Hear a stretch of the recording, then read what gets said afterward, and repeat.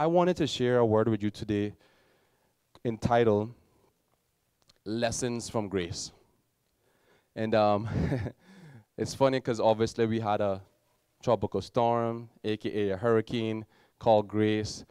And then there's a book that I've read a couple years ago. It says, "What's so amazing about grace?" Grace, by definition, spiritually, is the supernatural empowerment from God. It's also in Ephesians, it says that we are saved by grace, amen, by faith, so that nothing can be boasted, meaning that it's a gift from God. So, hey, so as we explore different aspects of grace, the tropical storm, and the lessons from that, we're also going to intertwine that with God's grace, amen? Because one of the things I'm learning is that everything in this world is a teacher to us. If you're not using the opportunity to learn and to grow from everything that you've encountered, you're not embracing the fullness of what God wants to actually share with you. And so instead of, for me, complaining about the aspects of grace that maybe without having electricity, I look at things like, never had electricity, but I had water all day. I looked at it like, a lot of trees removed, but maybe those trees need to be removed in the first place. If they can be salvaged, maybe they could be salvaged. But there's so much of the aspects as I was going through the storm. And maybe when you were going through the storm in your district or in your home, your apartment, family member home, whatever you were going through, maybe you were also a little bit more reflective than usual.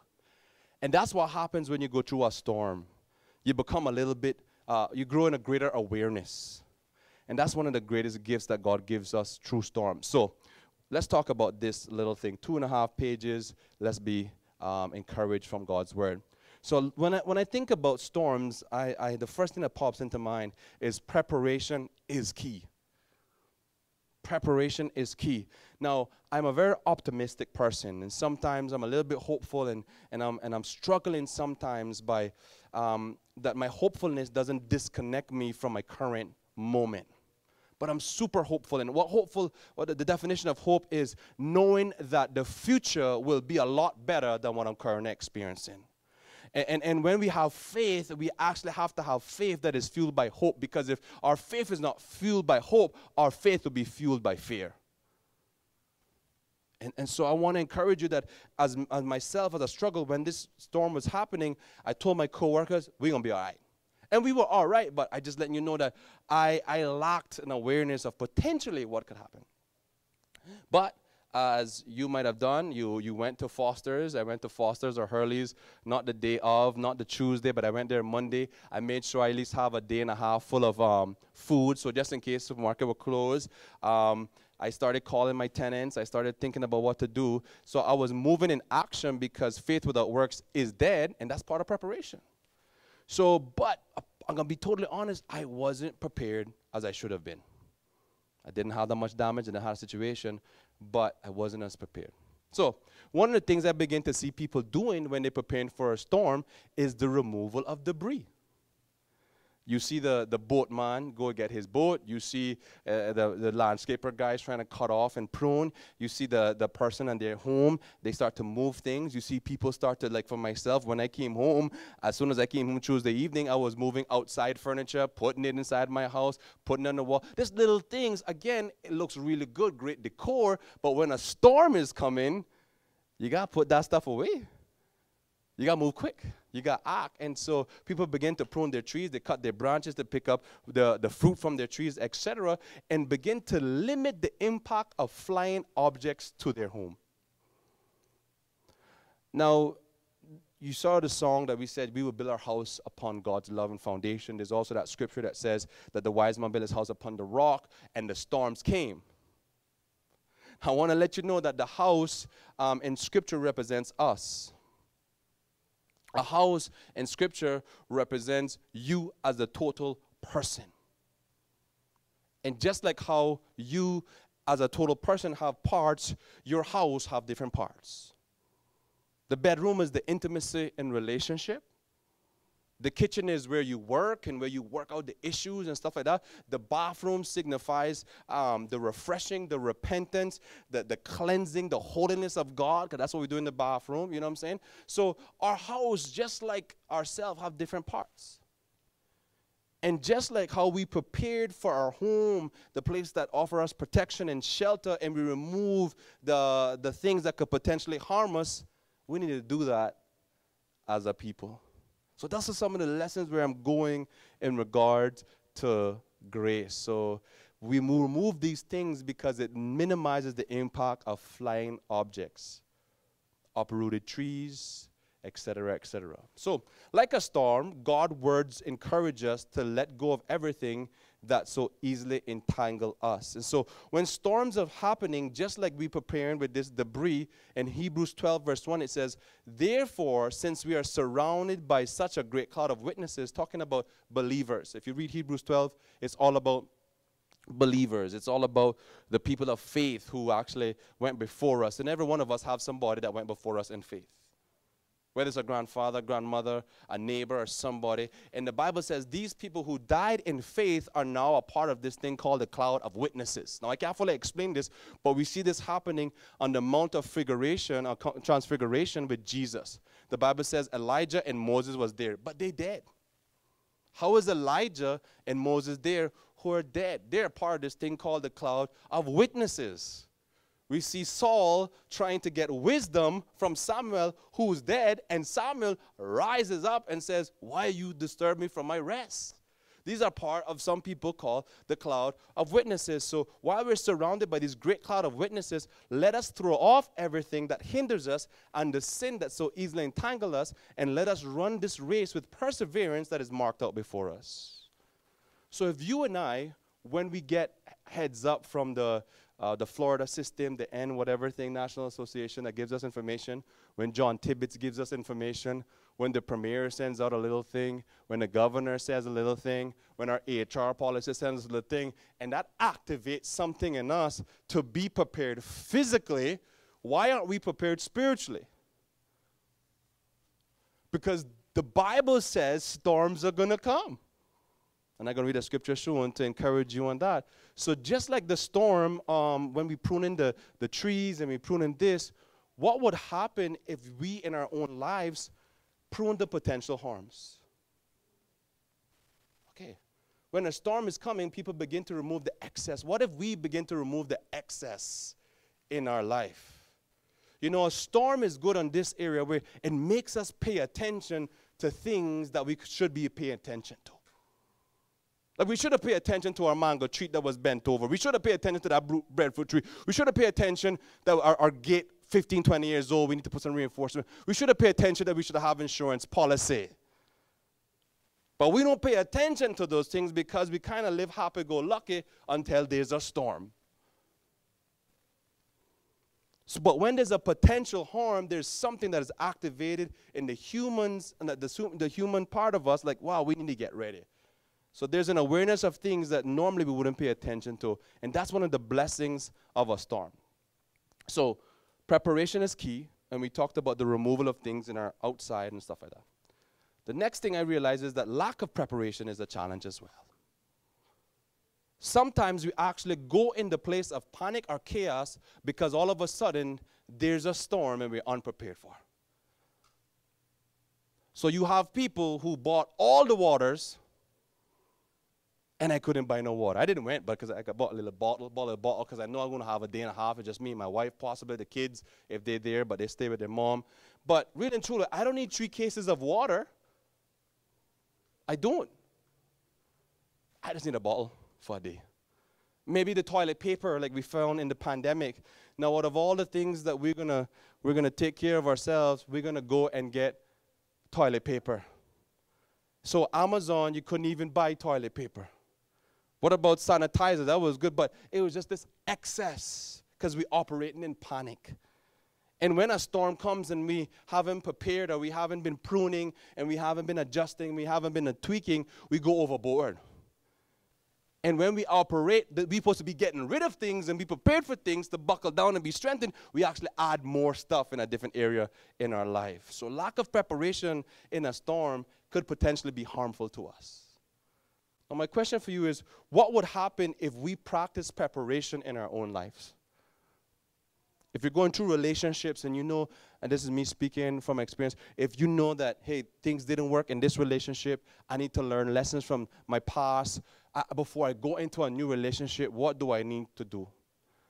Then I need to be honest what worked and what didn't work. I need to go and get my heart checked up. I need to get my mind renewed. I need to talk to someone, because if I'm focused on my past and I'm not present in my present, then guess what I'm going to do? I'm going to forfeit my future. Let me say that again. If we're focused in our past, 2000 and whatever, if we're not present in our present, making the decisions now to better our future, we forfeit our future. So preparation is key. What if we were to prepare and practice preparation in our lives? What would it look like if we picked our fruit?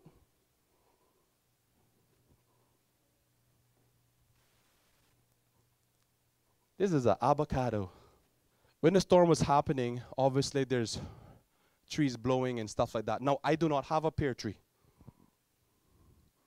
But when winds are blowing, and a man got fruit on his tree, and he haven't picked his fruit, woe is me. I went out in the storm. Baby, I hope this is ripe enough to eat now, or maybe too ripe. It might be too ripe.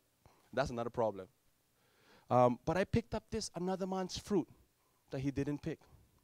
So guess what happens, what would it look like if we picked our fruit in the right season? We've been sowing, we've been growing. What if we pick our fruit that we need right now and begin to use it in our life right now? Because what happens is, if we don't pick our fruit, when the storm comes, guess what happens? It falls off the tree. And when it falls off the tree, you do what I did. Other people benefit from your fruit. So now my neighbor, and I'm going to say his name, he missing a pear. It was in my yard, so I didn't steal it. But the reality is that you have to use your fruit. You have to pick your daily fruit. Be patient with yourself. What have you learned today that you didn't learn yesterday that you could activate right now? So that's one of the things with the storm. You have to pick your fruit. What would it look like if you prune your trees on a continuous basis? I think women are really good at this. They take care of their hair, they take care of their body, all that different stuff. Awesome, and that's really good. But what if we took care of our soul? What if we took care of our mind? If we found ourselves a little bit fearful, why don't we ask the question, why am I afraid? What is causing this fear? What happened because I had peace, but now I don't have peace anymore? Peace is something that you can, help her right there. Peace is something that you can actually drop, You ever woke up really good and you did your devotion and you felt good about life, and before you drove out your house, some other person told you about something that happened in their life, and all of a sudden your peace is disturbed? Or what about the fact that you got everything started, but before you go home and you're going to sleep, you're going to read one last text or last email that just throws you off? What I am realizing, guys, is the most precious thing I have is peace. And neglecting the facts does not give you peace. We had a storm. There is a storm. When Jesus is in the middle of the storm and he's sleeping, he's not neglecting the storm, He's just aware that greater is he that is in me than he that is in the world. So when we begin to lose our peace, all we got to do as believers is to ask ourselves, where did we drop it? Where did we drop our peace? Because if we dropped our peace, we need to pick it back up. The reality is, we need to use our fruit. We need to prune our trees, and we mustn't give up our peace. Okay? Check this out. If we were to prune and be prepared on a daily basis or a seasonal basis, then what would happen? We would be so prepared that we would actually be living what the Bible says. We will be ready in season and out of season. Now, I work with people, and God bless them. I love them, and I'm praying for them and bless them, and I'm always encouraging, and we all work with people here. But I realize the people that get stressed out the lot at work is those that are not prepared. If work starts at 8:30 and you showing up 8:29, 30 seconds, you're going to be stressed out. I guarantee you. One of the things I start to do in my life, guys, is I start to have something called wisdom strategies. I got wisdom strategy for church. You know why? Because I actually failed in church. Dominic was there. I got wisdom strategy for work because I actually fail at work. I blow my head top at work. That don't look good. If I want promotion and promotion come from the Lord, then I'm going to have to control my little anger or my little frustration with somebody else or myself. So I start to think about, what do I need to be wise and be successful, Z, in my life? I got to show up to service at least 45 minutes before anybody get here. Now, I used to charge my mic. My little Filipino friend, because he have service in here, was charging, but I guess he put it on long, so I forgive you, Pastor. So I have to actually, I used to be, you see the little kids and stuff get a little excited. I used to be so the kids, I got these kids sorted out. Now, they're not disturbing my peace. I just being honest. The kids not wrong, they're kids. But with us now, we trying to control, so we don't get frustrated. So I start to realize, okay, what's my priority? Daddy daycare or preach the word? I'm going to preach the word. Then I realized, oh, I'm going to have to give people at least 2 minutes to settle after the worship. So what do you think I did today? I practiced that. Come give an offering, take the kids to the bathroom, stuff like that. Then I realized that after church, I don't have the capacity as a human being. I love people, but to pour out again and do ministry right after service, so I don't do that no more. You're going to have text message, Pastor, can we chat? And I'm fully available on another day, but while I'm so vulnerable and while my energy ain't not wise. So I've been more successful because I prepared, because there's going to be a storm. This is the church filled with family. There's going to be a kid. Kid's not a storm, but we got to prepare. That's why we got Damien inside there and his wife controlling the children's church, because we want children here. Now, what if we do that in life? There's going to be a customer that's going to irritate you. Be prepared. So on my desktop, in my life, in my work, I got every aspect that I can think of that a customer would ask for. This application, that. And I just have it stored in a folder. So when they ask for it, boom, I got a template, I send that. And why are we getting upset when areas of our responsibility needs to get done? It's your responsibility. What is responsibility? Stewarding whatever you create. That's what responsibility is. My kids are my responsibility. I'm part of their creation. They're part of my responsibility. So regardless of what they're going through, what season, I'm going to be there. So I realized that we make a lot of excuses and we get frustrated with things that God is always using in our life. Be prepared for that. So, guys, I just let you know, every June to November, hurricane season.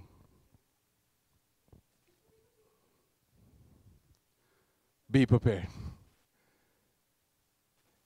Negotiate with your insurance company every year, because they will tell you. Right now, I got an email this week. My car is up in November, but they emailed me today or last night. Do you want to renew? There's 3 months in advance. They want me to be super prepared. Guys, storms are going to come, and some people think because they're godly or they're righteous, storms not going to come. I beg to differ. I'm telling you that the church in our last 20, 30 years, we've taught people how to name it and claim it and have faith, but storms still come. We need to teach people how to endure, how to let go of this bitterness and anger and all this foolishness that weigh you down and waste your energy, and how to minimize your friends and how to bring people in your life that's only going to add to you, only going to multiply to you, not subtract and divide. I cannot tell you that I have one person in my life that takes from me. If you take it from me, I've given you access to take from me. And I have a part of me in my overflow that you can get that from me. But now when I'm vulnerable, you can't touch me. Now when I'm going through my own crisis, Jesus Christ, when John the Baptist died, he went to the mountaintop and he prayed because his cousin just passed away. You can't expect Jesus to go now and preach. I'm human too. So part of our frustration is unhealthy boundaries that we need to set with people. So you can't text me past 8 o'clock because I got children, I got a wife. So I'm saying my priorities, so we get in frustration and we're getting unnecessary storms because of lack of preparation. So if I'm going to be a husband, I need to find out what a husband is. If I'm going to be a wife, I'm going to find out what a wife is. If I'm going to be a businessman, I need to know my industry, because there's going to be cycles of plenty and a little bit of lack, and we got to be prepared. God in his word gives us a heads up. John 16, verse 33 says, these things I have spoken to you, that in me you may have peace. Where peace going to come? From God. In the world you will have tribulation, but be of good courage or be of good cheer. I have overcome the world. What is Jesus Christ saying? He's saying trouble is out there.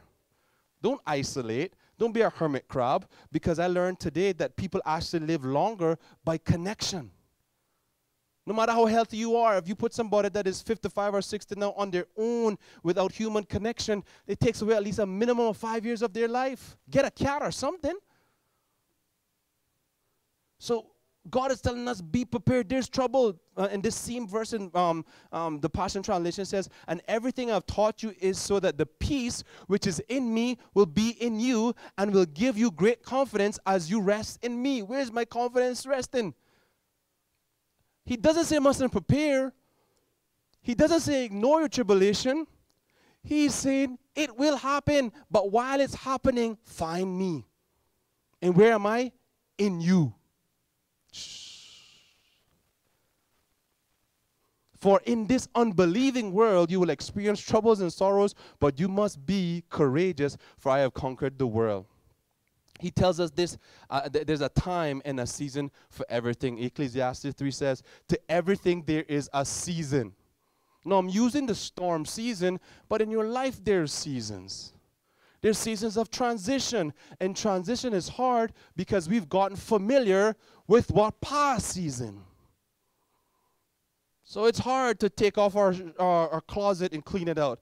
It is hard to downsize and buy a new place or sell our place. It is hard to think about transitioning to a new job because we're so invested. But when God breathes on something and he blows in your direction of another season, let go. Because you're not going to win against God. You're going to get uprooted. So let go. It's actually surrender is the only way to find peace. God, I don't understand. Okay, trust me. All right. I'm a little anxious. He's telling you, don't ignore your anxiety.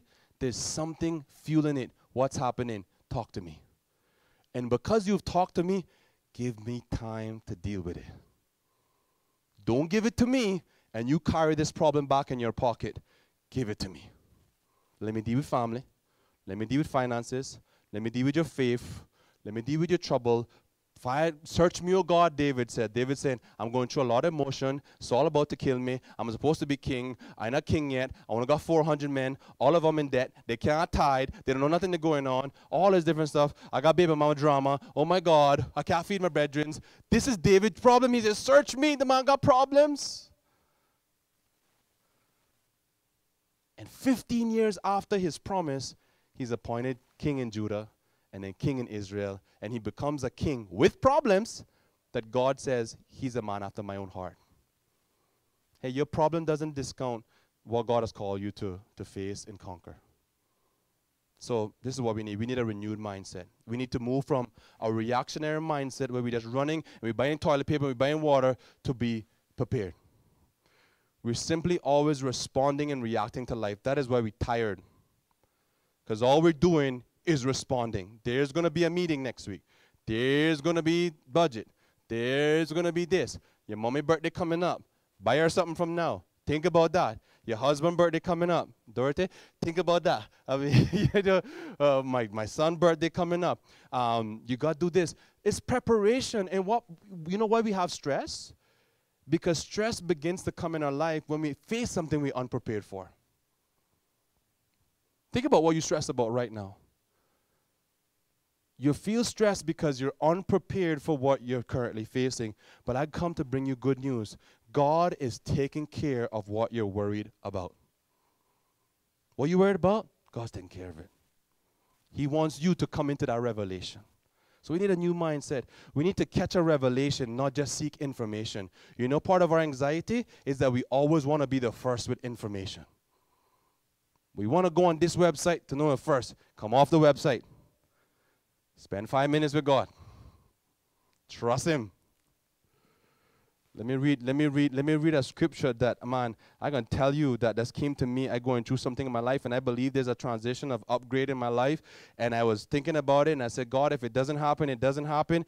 And God, I still trust you even if it doesn't happen. And I just love you, and I'm going to still be there for you, and I don't even know. And then the last scripture of Proverbs 22 says, if you are uniquely gifted in your work, you would rise and be promoted. Okay, God, I'm talking about progress. I'm thinking about career choices. I'm trusting you. And Proverbs 22 at verse 29 says, if you are uniquely gifted in your work, you would rise and be promoted. You won't be held back. You will stand before kings. So what do you think I did? I stepped back in my little rocking chair outside. Let it be so, Lord. If it in this season, give me the promotion. If in next season, give me the promotion. But what I need to do is not pursue promotion, but be excellent.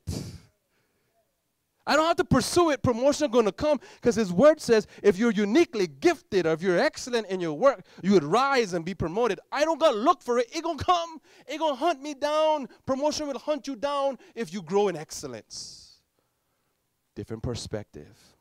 So we need to catch a revelation. What is a revelation? A revelation is the sudden knowledge of God. Okay, why did the storm that was ravaging against the disciples all of a sudden come to halt? Jesus expressed a revelation to them. Peace be still. Why did the woman with an issue of blood that Pastor Glenn preached about last week all of a sudden get healed? 12 years, that's a long time. I can't even go 12 months without God answering a prayer. I feel frustrated. I feel numb. I feel blah, blah, blah. God, you don't love me anymore. 12 years, this woman could not worship. She had an issue of blood. She couldn't have intimacy. She couldn't have relationship. She was isolated. But the Bible says she thought in her mind, that's a new revelation, and then she did something about what she thought. She touched the hem of his garments. So that means that the whole back of my miracle, a lot of times is not on God.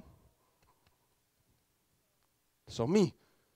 Because I need to get a sudden burst of the knowledge or awareness of God, and then I need to do something about it, because faith without works is dead. What we tend to do as human beings, God bless us, we try to get more information that's trying to actually bring about change in our life. But people who know better don't always do better. But it's a revelation. When you become a believer, it's because you believe that while you are still a sinner, Christ died for you. Boom. Thank you for the revelation. When you're frustrated and you realize that you could cast your care on God, woo, God cares for me so I can cast this on him, that's a sudden burst of revelation. So we don't need information, we need revelation. Because operating out of revelation brings transformation.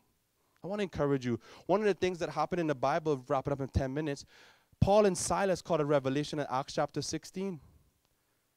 They went to minister a demon-possessed girl. They cast out the demon that were in her, the spirit of divinity that allowed her to read people's palms and read people's minds, and that's happening in the island. Don't be alarmed. That's always happened.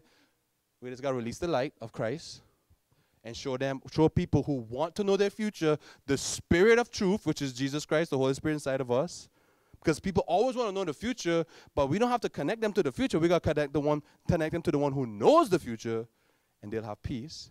So they cast out this demon. The woman couldn't work the more because now she can't read palms, and she can't read minds, and she can't read hearts. And so her owner is upset, makes a report. Paul and Silas get cast in the jail. Now they're in the jail, and the Bible says they're in the dungeon. They're in the heart of the jail. They're in the heart, and it's at midnight. They're in chains. You ever felt like you in chains? And then it's at midnight. It's at the height of their depravity, of their challenge, of their circumstances. And the Bible says they started singing songs and praising God. So that means that no matter my circumstances, I still choose to be free. So they caught a revelation that physically I can't move, but if my spirit can move, they can't imprison my spirit, they can't imprison my mind, so I'm going to begin to speak, I'm going to begin to preach, and all of a sudden, suddenly the earth shook, and all of a sudden, suddenly there was an earthquake, and all of a sudden everybody was free, and nobody went nowhere. Paul and Silas stayed, because they knew that if they went and have that physical liberation, somebody would be put to the stick and die, which would be the jailer. Guess what happened because they stayed after they were free? Salvation came to the prison man house. Sometimes when you're free, God still wants you to linger for a second because somebody needs to observe your freedom to express freedom in Christ. Your victory, not just for you, it is the victory that even though you're in chains, God just shook it up and you stay and say, watch me. Watch my God. And all of a sudden the house got saved. And so, guys, this is the revelation I want to pour in your spirit today. What happened in the prison? They caught a revelation. They caught a sudden knowledge of God. And anybody that needs to be loose could be loose today, even though their circumstances is still being worked out. Amen. So God's provision, I got a little story real quick. God's provision for you can be found in your lack of preparation too. God's provision can also be found in the midst of our lack of preparation. I'm so glad that God loves me. I have an apartment, and I'm not the best landlord, but I'm a good landlord, but I'm not the best. I'm just being honest.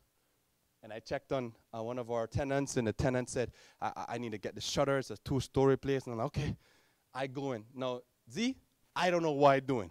God has blessed me with this mic and a pure heart, but that's about it. I'm not skilled. I can't fix nothing. I'm not good at IT. I can't use a hammer. I could change a tire because they put a block and you jack it up and you do. I can do that. But as I got to my apartment, I saw a construction man to the right side of my car.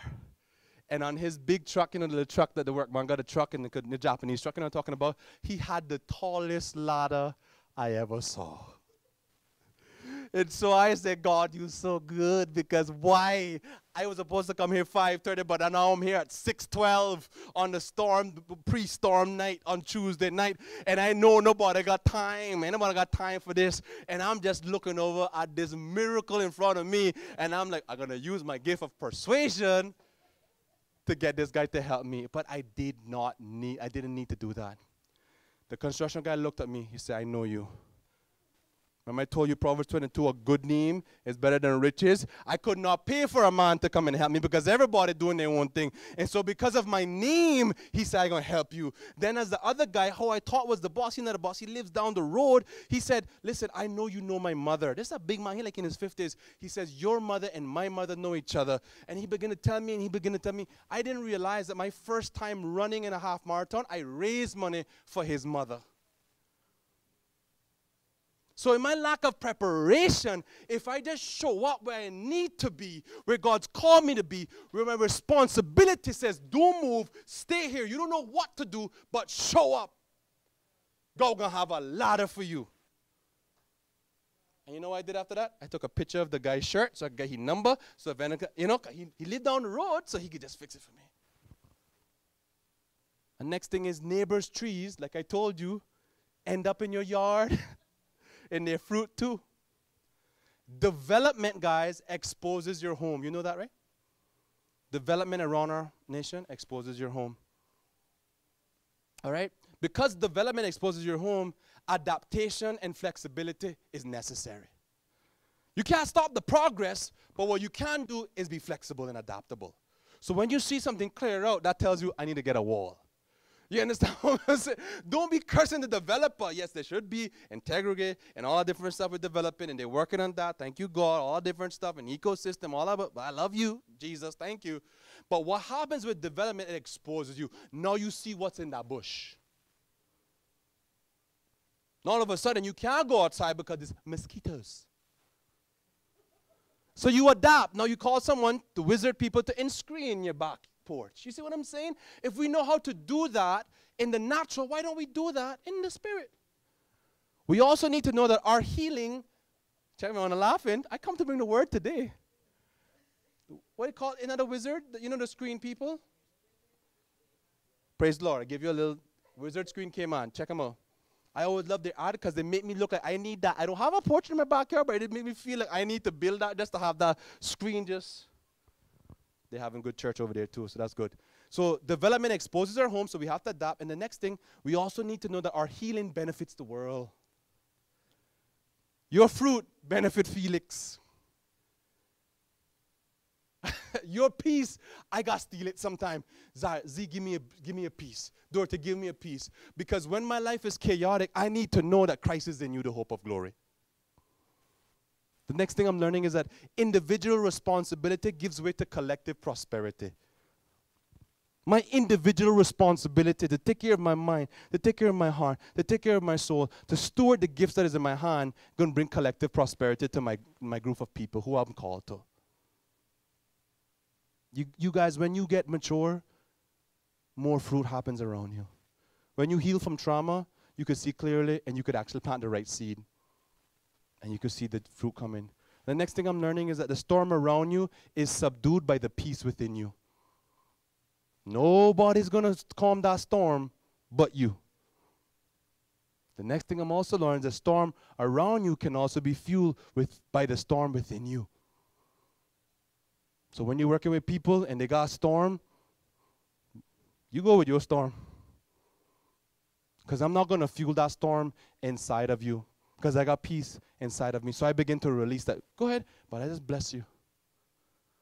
The truth is, greater is He that's within us than He that's in the world. And the goal is to never ignore the storm, but to develop the tools to subdue it and weather it. Storm's going to come. Life challenges going to come.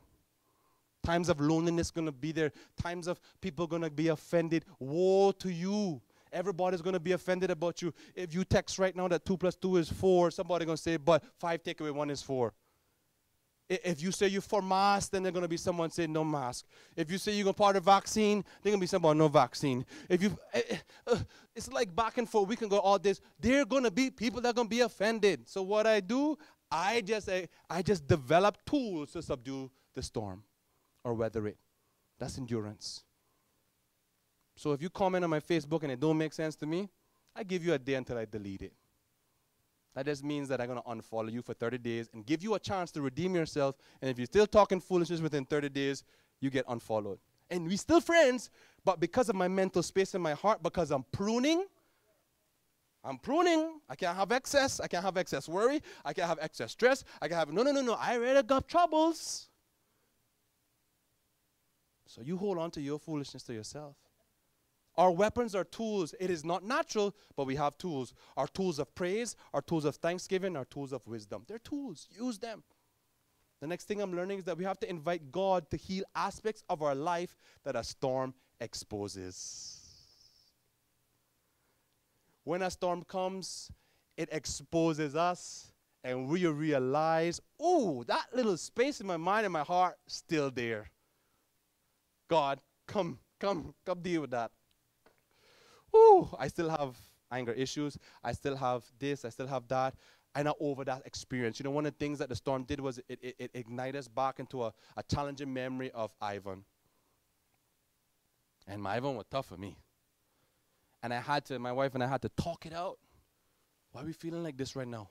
Power is about to come on. The storm has passed, but there's still this unsettling in our spirit, and we can't ignore it. We just need to invite God into the area that has been triggered by a storm.